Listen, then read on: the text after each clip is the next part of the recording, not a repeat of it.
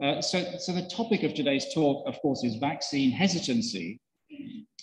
And here is a definition of vaccine hesitancy. So this is from Maya Goldenberg's recent book. So vaccine hesitancy refers to an attitude of ambivalence regarding vaccines. It is distinct from vaccine refusal, which is a behavior. Vaccine hesitancy runs along a spectrum from mild to severe uncertainty about whether vaccines are safe, effective, and necessary. And while attitudes and behaviors are linked, vaccine hesitancy does not fully determine vaccine acceptance or refusal. So I think this will do for our purposes. So the two key points here are, number one, she understands hesitancy as running along a spectrum, so mild to severe. And the other key point from here is that she's distinguishing between hesitancy, which she takes to be an attitude, and refusal, which she takes to be a behavior. Right, so that's vaccine hesitancy. I mean, there's something a bit odd about describing someone who is deeply skeptical about vaccines and indeed believes that they are unsafe. It's a bit odd to call them vaccine hesitant, but never mind about that. Maybe that's just a sort of ordinary language peculiarity.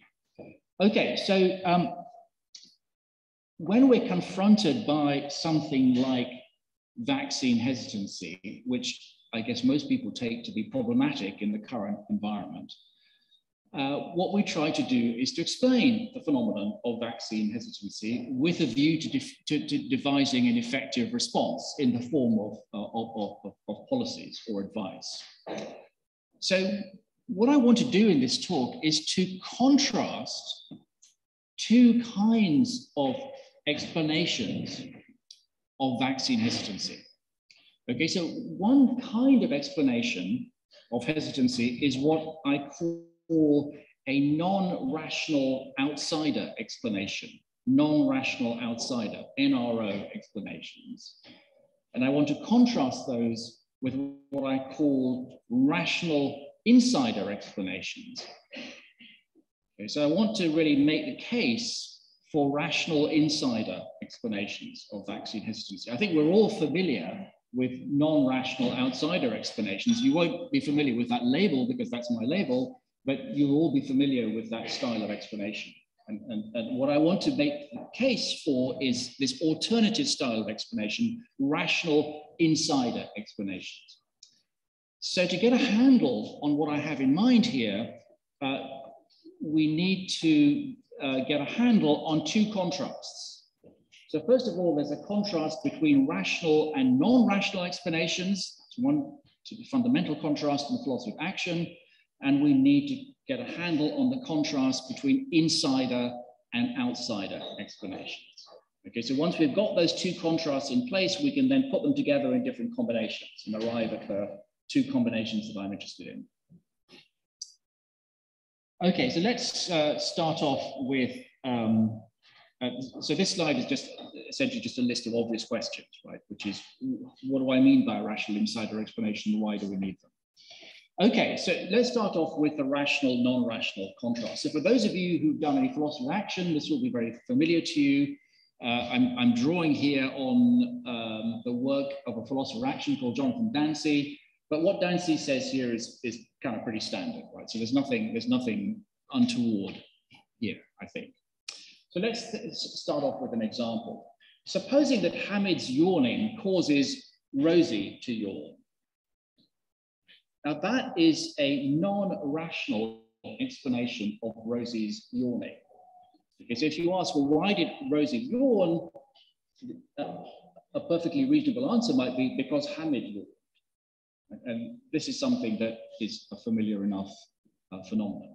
Now, what's interesting about this is that this does not, although it does explain Rosie's yawning, it doesn't explain her yawning by specifying her reasons for yawning. So it's a non-rational explanation in the sense that it's not an explanation by reference to Rosie's reasons for yawning. Right? So the thought is that you certainly have a causal explanation here. Hamid's yawning caused her to yawn, but not a rational explanation.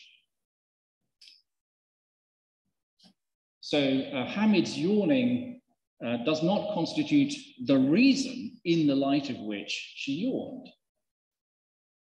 So another way of putting this would be to say that in this case, her yawning does not express Rosie's rational agency and is not in, as philosophers like to say, the logical space of reasons. Now, this is not, of course, to say that Rosie's yawning is irrational. It's neither rational or irrational. It's just something that happens that has an identifiable cause, namely the fact that her partner, Hamid, yawned. Now, yawning is a kind of slightly odd example because it's not clear that we want to say that yawning in this sort of scenario is a full-blown action, certainly a full-blown intentional action. In the case of intentional actions, there normally is, and here I'm going to quote Dancy, some consideration in the light of which the agent acted. And so this is the Dancy quote: when someone does something, there will normally be some consideration in the light of which she acted, the reasons for which she acted. I mean, there are maybe some odd cases that don't fit that pattern, but this is the kind of core of the notion of an intentional action. And a rational explanation of an action will be an explanation by specifying the reasons for which the agent acted. That's a rational explanation. So a rational explanation is one that explains why the agent acted by giving you the reasons why the agent acted. And by doing that, you make the action rationally intelligible. Now, I'm not saying here that a person's reasons for acting in a certain way are necessarily good reasons. I'm not saying that. Reasons can be good or they can be bad, but still be reasons. So if you were a Remainer, you might think that the reasons for which lots of people voted for Brexit were very bad reasons, but nevertheless, they were the reasons for which they voted for Brexit, for better or worse. Okay, so in the philosophical jargon, these sorts of reasons, good or bad, are sometimes called motivating reasons. That's Dancy's locution. And another piece of jargon that people sometimes use is they talk about agential reasons. Okay, and you have something quite similar in the case of belief. So for lots of our ordinary empirical beliefs, there is a reason why we have those beliefs. Right? So why do I believe that there's a computer screen in front of me? Because I can see that there's a computer screen in front of me, right? So that's my reason for believing it. And the philosopher J.L. Austin pointed out that when somebody expresses their belief, a question to which they are liable is, why do you think that? And that is usually understood as a request for the person's reasons. Okay, so I hope that I've explained the contrast between rational and non-rational explanations. Okay, let's move on to insider versus outsider explanations. Okay, so outsider explanations explain an action or belief from an external point of view, a point of view that's external to the agent, without engaging with the agent's subjectivity or seeing things from the agent's own point of view. That's what I mean by an outsider explanation. Insider explanations attempt to explain an action or belief from the point of view of the agent. These are explanations that try to engage with the agent's own subjectivity. Right now, my main research interest currently actually is not vaccine hesitancy. My main research interest at the moment is actually the philosophy of terrorism. Now, in accounts of terrorism, one of the big questions that people ask is, why do people become terrorists? Right now, lots of answers have been proposed to that. So people say, well, they become terrorists because of lack of education or political marginalization, or the influence of people who radicalize them. Now, the point about all those explanations is that they're all what I'm calling outsider explanations, right? They aren't attempts to explain the turn to political violence from the standpoint of the violent agent.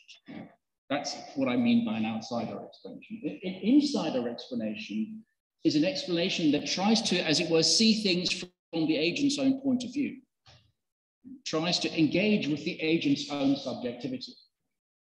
Now, of course, insider explanations are extremely important to us. We resort to insider explanations, all the time in our interactions with one another. Now, think about biographers. Very often biographers spend quite a lot of their time trying to come up with insider explanations for the actions of their subject, right? They're trying to engage with the subjectivity of the people they're writing about. That's what a good biographer does. Okay, so that's the insider-outsider contrast. And when I'm talking about insider explanations, I'm talking about something that is related to the notion of verstehen. Okay, so verstehen means something like understanding or comprehension. And there's an entire tradition in the social sciences, which is the verstehen or verstehenist tradition.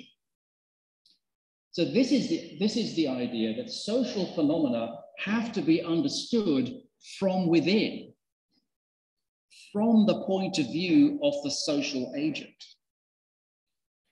And verstehen is a method for achieving this type of understanding. And if you have something very similar in history, right? So you have philosophers of history like R.G. Collingwood, who think that, well, what you try to do in historical explanation. So if you're faced with the question, why did Caesar cross the Rubicon? What you're trying to do is to, as it were, get into Caesar's point of view and understand why, from his point of view, crossing the Rubicon seemed like a good thing to do. Okay. So how does verstehen work? Now, this is a kind of very controversial area. There are lots of different understandings of verstehen.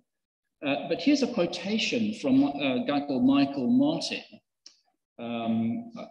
in a book on verstehen, where he says, in its strongest forms, verstehen entails reliving the experience of the actor, or at least rethinking the actor's thoughts, while in its weakest forms, it only involves reconstructing the actor's rationale for acting.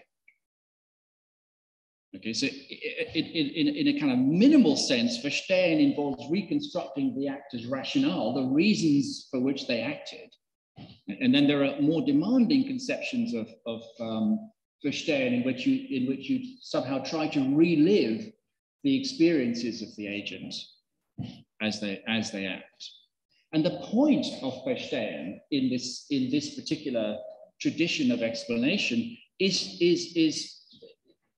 it gives you a rational insider explanation, right? So so insofar as you are able to reconstruct the agent's rationale for acting, insofar as you're able to relive their experiences and, as it were, rethink their thoughts, insofar as you are able to do all of those things, you are really in the business of trying to achieve a rational insider explanation of why they do what they do.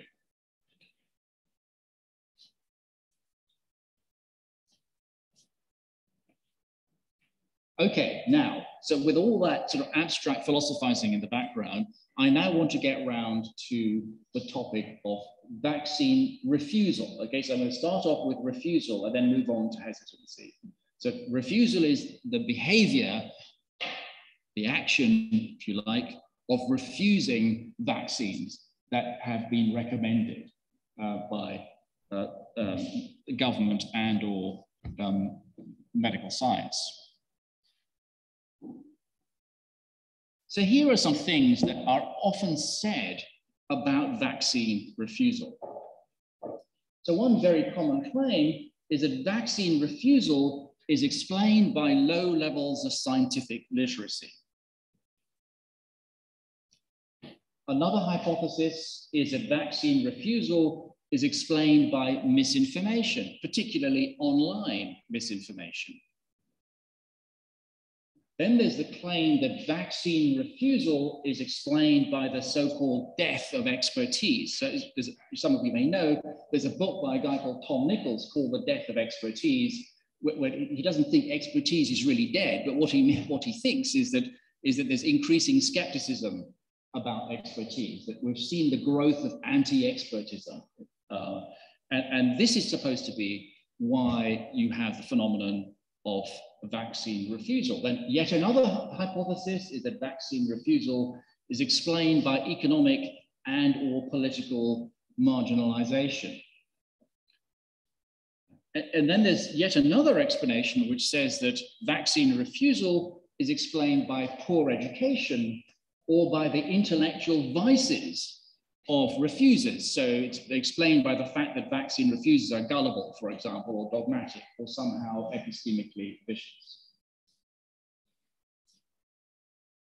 Okay, now what I want to suggest to you is that most, if not all of these, are non-rational outsider explanations. Okay, so let's take the first explanation. So first of all, this is not an explanation that specifies reasons. Having a low level of scientific literacy is not a reason for refusing vaccines. It's a cause, perhaps, but it's not a reason. Misinformation, being misinformed, is not a reason for refusing vaccines. So that's what I mean when I say that what we're dealing with here are causal rather than rational explanations. Furthermore, with the possible exception of the stuff about intellectual vices, but certainly with respect to the others, these are all outsider explanations. Right? Essentially, these are explanations in which you're looking at refusers from an external, as it were, scientific standpoint. Right? You're thinking of them as it were, objects of study, objects of investigation, and you're trying to work out why they do this weird thing, which is refusing vaccines, and you try to explain that by reference to these, roughly speaking, socio-structural factors. Okay, so that's why I want to call these explanations non-rational outsider explanations, or NRO explanations.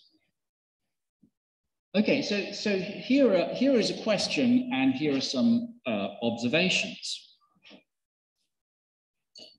Okay, so one question, of course, is whether these explanations are actually convincing, even on their own terms.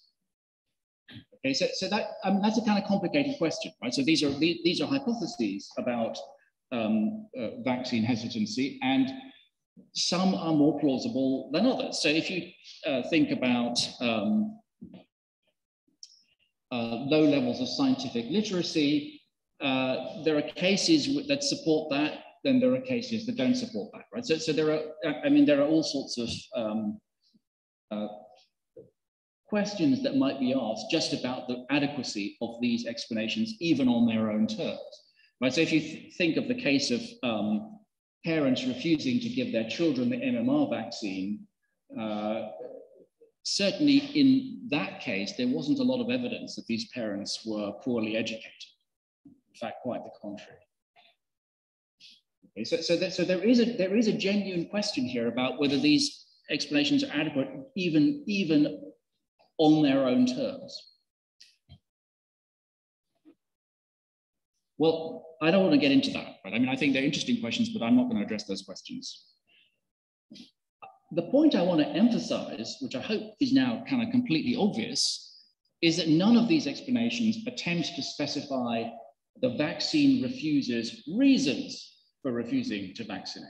And so that's the point I made a few minutes ago. None of these explanations are explanations by reference to reasons. And by the same token, they do not represent vaccine refusal as an expression of the person's own rational agency, right? And this is particularly clear, I think, with the second explanation. Okay, so one way that people sometimes talk about vaccine refusal is to represent refusers, refuseniks, as you might call them, as the victims, as it were, the passive victims of online misinformation or disinformation. Okay, now when you think of them or represent them in that way, you're not taking seriously the idea that their refusal might be a genuine expression of their own agency.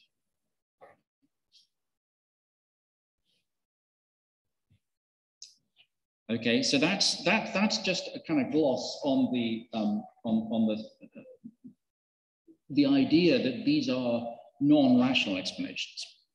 Now, of course, one thing that you might say in response to this is, look, if you want a rational explanation for vaccine refusal, well, the rational explanation is vaccine hesitancy. Right? So if someone is vaccine hesitant, if they are ambivalent or skeptical about the necessity or safety of vaccines, then that really would be a reason for refusing to have vaccines. Maybe it's not a good reason, but it certainly looks like a reason. Okay, and that seems right. I mean, that seems right. Okay, but all it does is to push the problem a stage further back, which is, well, now we have the same cluster of questions about vaccine hesitancy. How do we explain that? And again, you have the same choices. Should we be looking for an outsider or an insider explanation? Should we be looking to explain hesitancy in terms of reasons or in terms of causal factors that are not themselves reasons? Okay, so being strongly vaccine hesitant, I want to say, is a reason for refusing to vaccinate. But we then face the challenge, if we say that, we then face the challenge of making vaccine hesitancy rationally intelligible. Now, this challenge has in fact been taken up by a number of authors who are listed here: Melissa Leach and James Fairhead, Jennifer Reich and Maya Goldenberg have all in their own way responded to this challenge. Okay, so the first thing to say is that you can't talk about vaccine hesitancy in an undifferentiated form, right? There are cases and there are cases. It depends on which vaccine are you talking about? Which episode of vaccine hesitancy are you talking about? Okay, now all of these authors, Leach and Fairhead, Reich and Goldenberg, are particularly concerned with vaccine hesitancy in relation to the MMR triple vaccine. Okay, so they all try to explain MMR vaccine hesitancy using the techniques of anthropology, effectively. They have a kind of ethnographic approach to vaccine hesitancy. And what all of these authors try to do in their own ways is to essentially come up with rational insider explanations of vaccine hesitance. They're all in the business of trying to engage with the subjectivity of vaccine hesitant parents. That's what they're trying to do, to engage with their subjectivity, to kind of see things from their point of view, to get into their heads. And they're trying to find, to locate, to specify reasons for this particular form of vaccine hesitancy. So for those of you who haven't read this work, I highly recommend it. It's extremely interesting. The Leach and Fairhead book is called Vaccine and Anxieties, which was published in 2007. And the Jennifer Reich book is called Calling the Shots, 2016, also very, very good. And the Goldenberg book has just come out and it's called Vaccine Hesitancy. So they're all really, really excellent. So I'm going to just kind of try and summarize some of the main findings of these authors. Okay, so here's one finding. Just in case you're not familiar with this, right? There was a phase in the sort of late 1980s, early 1990s when parents were being urged to give their children the MMR triple vaccine. Around that time, Andrew Wakefield published a notorious paper in The Lancet, hypothesizing a link between the MMR triple vaccine and childhood autism. Right? Now, this paper was discredited and was subsequently retracted, but nevertheless, there was a huge upsurge in vaccine hesitancy following on from Wakefield's article. Right? Wakefield was eventually struck off the medical register in the UK. He lost his medical license. He emigrated to the United States, where he is now a leading light in the anti-vaxxer movement. Okay, so that's the background. Just in case you aren't aware of it, there is no link that anyone has established between the MMR vaccine and childhood autism. Okay, so one finding of this research is that many MMR vaccine hesitant parents were affluent, well-educated, and prepared to follow government advice on other matters. So they followed government advice on smoking, on drinking, on diet. So you can't say, in other words, you can't say the reason these people were vaccine hesitant is that they were just suspicious of what the government or doctors were telling them. But they weren't in general. The Reich study found that most mothers in these scenarios were college educated and were from families with a family income of $75,000 and above in the 1990s and 2000s. I imagine a respectable amount of money. Second observation. So this is a quotation from Leach and Fairhead. The encouragement to research or look into it and then make up your mind is a pervasive theme in MMR talk and in parents' narratives about the process of deciding. Right? So this is a really fundamental point. The thing that parents kept on saying to Leach and Fairhead is that what they thought was that every parent needed to make up his or her own mind.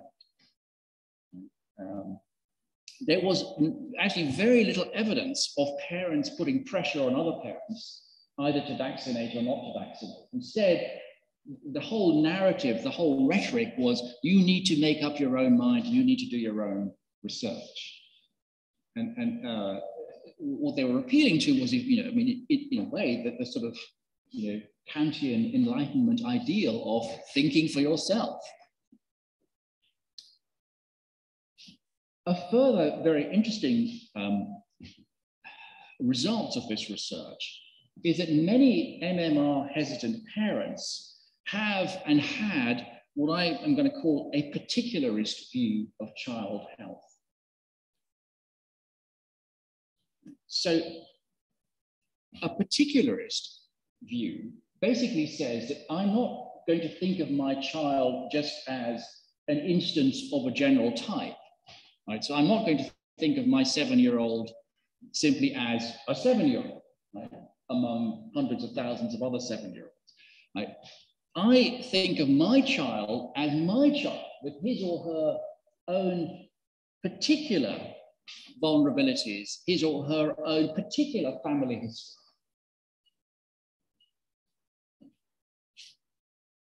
So many vaccine hesitant parents who did not vaccinate their children didn't vaccinate their children because they thought that there were specific factors that made their child vulnerable to adverse side effects from vaccination.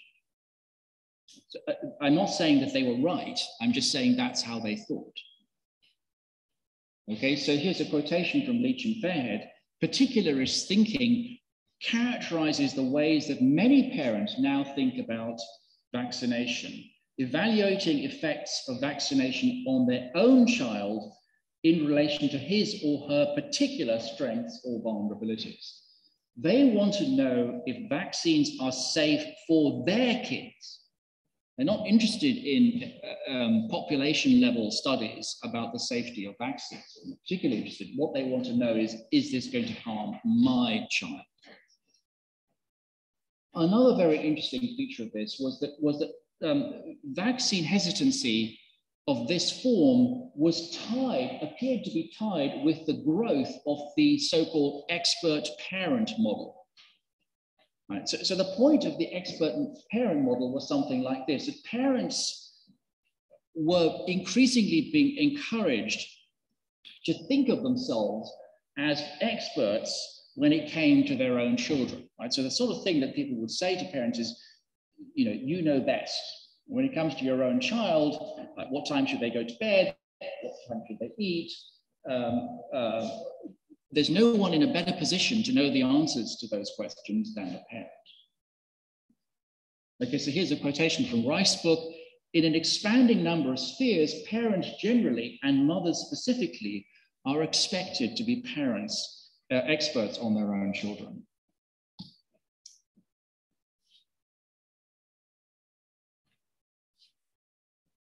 Okay, so here are some implications of this. So one implication of this story is that vaccine-hesitant parents certainly have reasons for their hesitancy. Right? They aren't passive victims of manipulation by outside forces. Right? Again, the issue is not whether their reasons are good reasons. The issue is whether they have or had reasons, whether their hesitancy was rationally intelligible in the light of other things that they believed and thought were important. So this ethnographic research doesn't particularly support NRO explanations of vaccine hesitancy. It does support, indeed, they constitute a kind of rational insider explanation. Furthermore, most MMR hesitant parents were not anti-vaxxers, right? So now anti-vaxxerism is now, a big deal all over the world, and particularly in the States, I guess.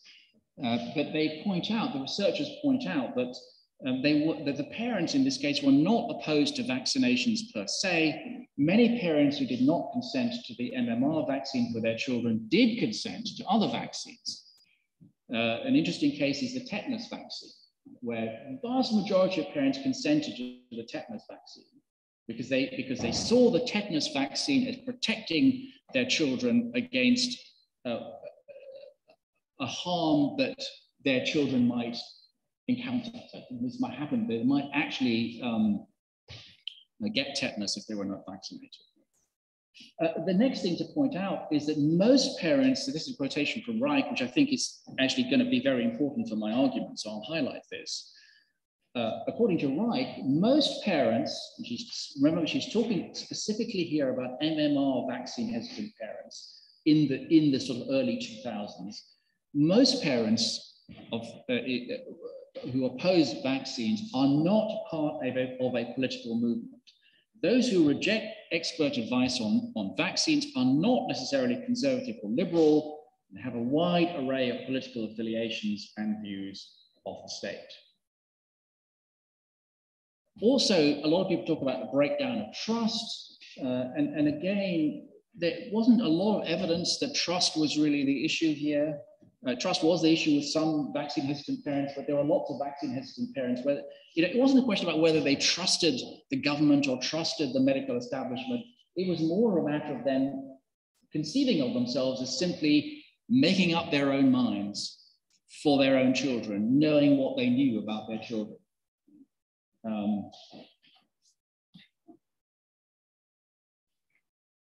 So one thing that, I mean, this is sort of going beyond what Leach and Fairhead and these other people say, but I think in the spirit of what they say,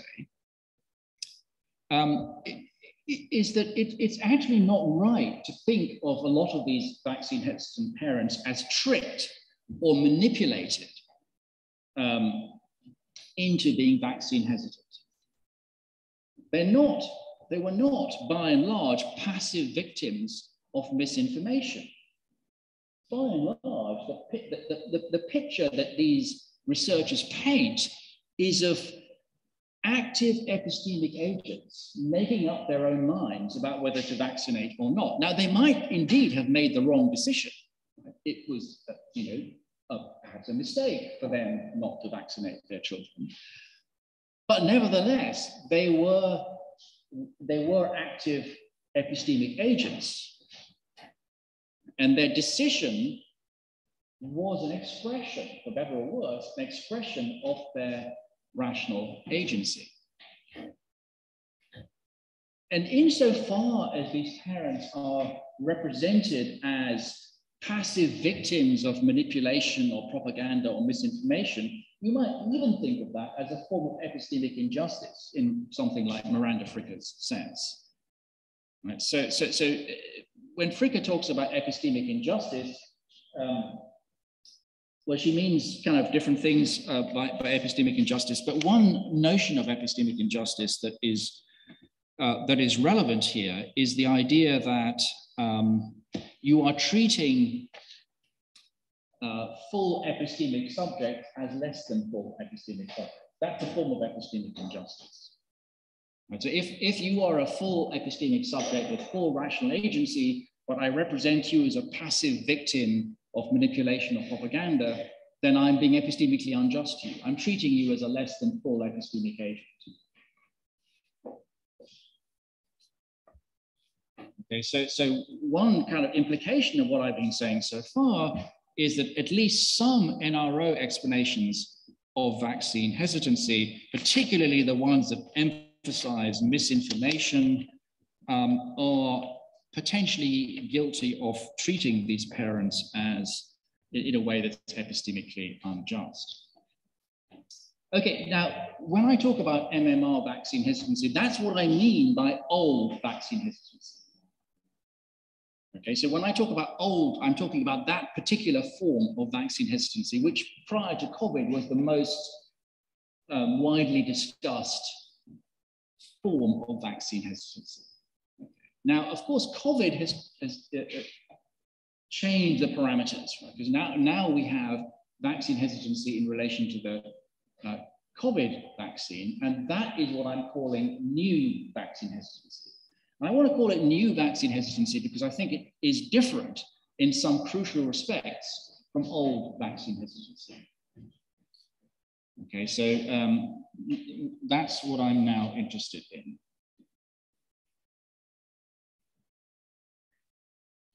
Now, there are some elements of old vaccine hesitancy that are detectable even in new vaccine hesitancy, right? So it's not a completely clear and sharp distinction.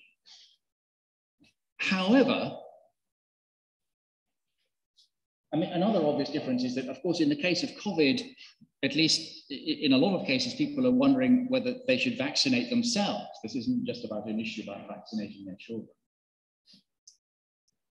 And a kind of key point is that this new vaccine hesitancy is not particularized. It's not about your own vulnerabilities or the vulnerabilities of your children as particulars.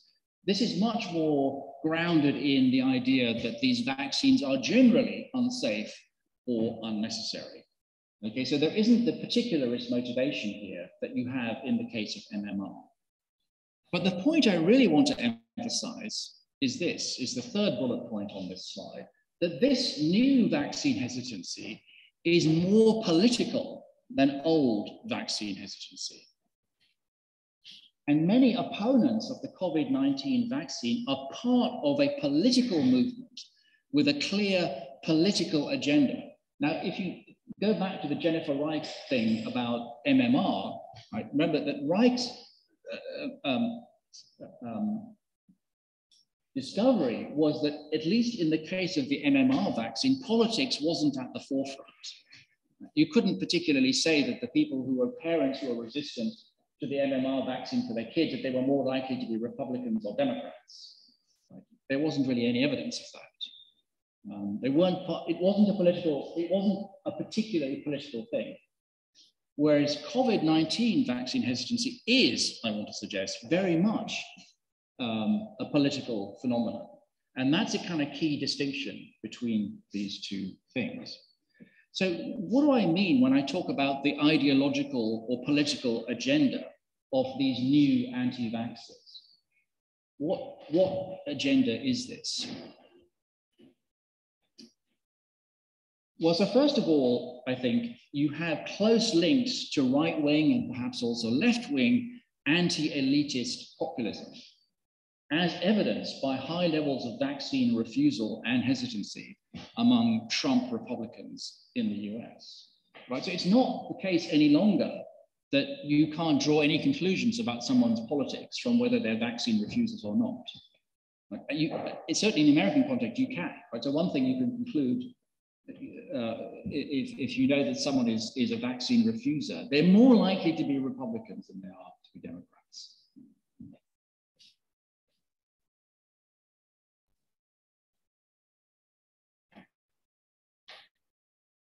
There are also close links between COVID-19 vaccine hesitancy and libertarian anti-state ideologies. So now vaccine hesitancy and refusal have become bound up with libertarian ideologies, with the idea that that the state should not be telling me what to do, that it's an infringement of my liberties to be told to mask up or to be told to vaccinate. I think there are also close links between COVID-19 vaccine hesitancy and other forms of denialism, particularly climate change denialism. Right? So COVID-19 vaccine hesitancy is not just a kind of isolated phenomenon. Right? People who are COVID-19 vaccine hesitant tend also to have views about a whole range of other matters, right? Including climate change. And and here's a kind of nice quotation. So in the UK, there's a website called Stop the New Normal, right? So this is an anti-vaxxer website in the UK, which appears to be run by or on behalf of someone called Piers Corbyn, the brother of Jeremy Corbyn. Okay, so here's a kind of quotation from this website, from Corbyn. The so-called man-made climate hysterical scare is a con, which, like COVID-19 hysteria, is not to control climate or a virus, but to control you and smash the economy to make way for the New World Order. Classic conspiracist trope here. I mean, as soon as someone starts talking about the New World Order, watch out. And of course, I mean, these conspiracy theories about the New World Order are tied up with a whole lot of other conspiracy theories about 5G. So you have COVID anti-vaxxers leading the very same people burning down 5G masts because they think that these 5G masts are being used for nefarious purposes by the New World Order. And Stand Up X is another one of these websites. If you haven't looked at them, you should really look at these. They're really interesting. I mean, they are very, very interesting. Okay, so what I'm trying to say, the point I'm trying to make here is that when you look at COVID-19 vaccine hesitancy, what you are dealing with here is a political phenomenon, or a phenomenon that is closely tied to a broader, a wider political agenda. It's not just something that exists in splendid isolation. Okay, so I now want to talk a little bit about conspiracy theories, because it seems to me that actually one way to put what I've been saying is that COVID-19 vaccine hesitancy is very much tied to conspiracy theories in a way that MMR vaccine hesitancy was not. I mean, of course, I realize that people who are MMR vaccine hesitant may well have had rather negative views about big pharma, right? Of course, I understand that. Okay, but now you have something that goes way, way, way beyond that. Now we're talking not just about skepticism about big pharma. We're talking about a commitment to kind of global conspiracy theories of the sort that people like Piers Corbyn are promoting in the UK, and of a kind that any number of people are promoting in the US today. So I just want to make a couple of observations about conspiracy theories, and I want to make these observations because I think they have a bearing on on policy responses, right, to COVID-19 vaccine hesitancy. Okay, so the first thing I want to say about conspiracy theories is that you cannot refute a conspiracy theory on its own terms. I mean, conspiracy theories are designed not to be refutable. Right? So the things that refute normal theories don't refute conspiracy theories, right? So contrary evidence is not seen by conspiracy theorists as evidence against their theories. Contrary evidence is seen as evidence in favor of their theories, right? Because of course, the conspirators would have planted contrary evidence. The absence of evidence is not seen as a problem for their theories, because of course, well, what would you expect, right, from an effective conspiracy? You would expect the conspirators not to leave behind traces of their conspiracies. That's why you need geniuses like conspiracy theorists, right, in their mom's basement, right, looking at, you know, footage of 9/11 frame by frame to detect what the conspiracy was in that case.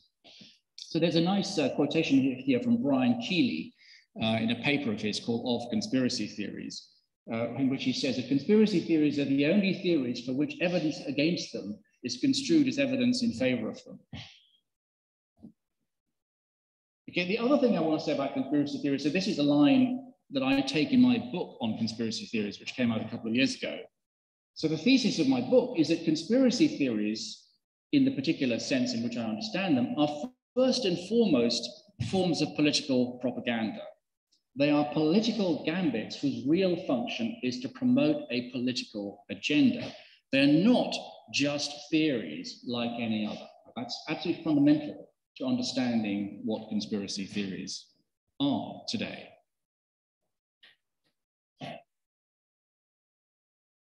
Okay, so if you think of the most notorious conspiracy theory of all, the Protocols of the Elders of Zion, that's not just a theory. That's a piece of anti-Semitic, racist propaganda. That's what the protocols are. And to say, well, you know, it's just a theory, we have to just look at this using the usual methods of theory, you know, theory validation. Like if you think of the protocols in that way, you have gone very seriously wrong. Okay, now, of course, conspiracy theories in this sort of capital C, capital T form that I'm talking about have a lot to say about science and about scientific expertise. Okay, and this is going to turn out to be really quite important for understanding policy implications. So here are two things that I've got, two quotations which I think are very good from a guy called Jovan Byford, very good book on conspiracy theories, the second best book on conspiracy theories. So Byford says, the whole of biomedical science and public health enterprise is perceived as nothing less than the product of a vast conspiracy involving scientists, researchers, medical doctors, and public health officials, right? That's part of the whole conspiracist shtick, right? That when you talk about science, so-called, you're talking about essentially a big conspiracy with you know, corrupt politicians, scientists, doctors, big pharma, they're all in it together. And another element of this sort of anti-science perspective of the conspiracy mentality is that conspiracy theorists are inherently skeptical towards conventional methods of knowledge production. So they are skeptical about things like peer-reviewed journals, judicial investigations, university departments, or scientific institutions. Now, just as, yeah, okay, so just as a matter of empirical fact, this seems to me to be an accurate description of what we are dealing with here. So I talked earlier about a distinction between rational insider explanations and non-rational outsider explanations. And of course, you know, we face the same problem now when thinking about conspiracy theories and these broader ideologies that conspiracy theories are a part of. Once again, in these cases, we have the choice between NRO explanations and RI explanations. And in the case of RI explanations, I think, again, here, as with vaccine hesitancy, we need to focus on the broader worldview and ideological affiliations of conspiracy theorists if we want to make sense of what they do and what they think from the inside if we're serious about engaging with their subjectivity. Okay, so here I think are some policy implications of what I've been saying. So this is the last slide. Okay, so first implication, to the extent that vaccine hesitancy, new vaccine hesitancy, right, to the extent that vaccine hesitancy and refusal are underpinned by conspiracy theorizing, as they are, they cannot be rebutted simply by giving the refusers the facts or the evidence. That is not going to work, right, with these people. And it's not going to work because they are going to see the evidence and those supplying it as tainted. So this is just not going to work. So the whole idea that you just need to give them the facts and everything will be fine, it's not going to work. It hasn't worked and it won't work. And the deeper point here is that vaccine conspiracy theories, like conspiracy theories generally, can't be refuted on their own terms. The only way to tackle them, I think, is to tackle the ideologies with which they are closely associated and which they try to promote. And of course, that is not a job for scientists. Right? That is not a job for virologists.